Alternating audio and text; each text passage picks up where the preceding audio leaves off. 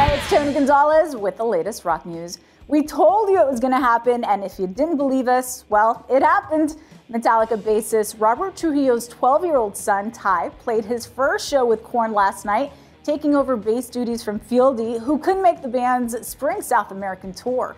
The youngster held his own among the veteran Korn members Monday night in Colombia, playing such classics as Blind, Freak on a Leash, Here to Stay, and more, as seen in numerous fan film videos.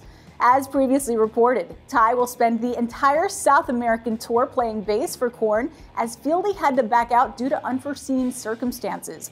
The tour runs through an April 29th gig in Lima, Peru. Fieldy will rejoin the band for their upcoming North American summer tour with Stone Sour.